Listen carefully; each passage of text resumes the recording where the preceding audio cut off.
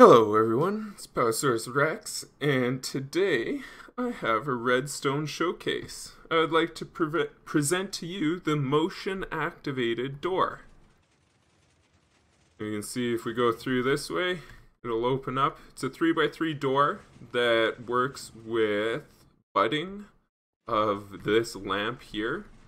This redstone dot here will bud power the lamp, and then you'll see it'll unpower, and then now it's budded. And if you want more on budding and how update detectors work, because that's essentially what is powering this door, I do have a video on that. You can check out the iCards or maybe a link down in the description. Depends on where I remember to put them.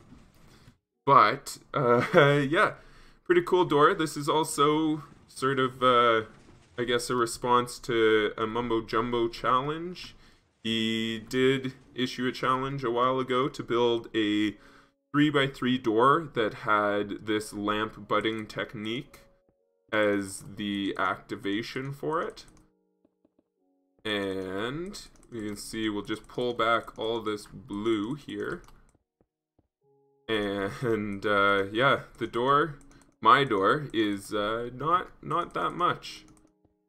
To be honest, it's too wide, or too thick, I guess. A too thick slice that has a whole bunch. Over here, I kind of started to get fed up with the project, which is a thing that happens. So this is not quite optimized. So I guess this video sort of comes as a challenge to you guys to see if you can optimize this. I will put a just forgot what that redstone dot was for. I will put a world download in the description that has this door here, so you can test it out and hopefully optimize it so that you can stop this sort of shakiness at the top here, and also stop this. I mean, I'm not too concerned about this, but these two blocks will swap. You saw that there. So you could consider that a flaw if you want. But if you have a solid color door, it doesn't matter. Anyways, that is pretty much it. Pretty tricky in order to get it so that this observer was the last thing pushed in, and was pushed in after all the updates to this lamp were done. You can see it's just like a couple ticks away from that lamp turning off, which happens there. And that's why there's differing delays here and cauldrons and everything.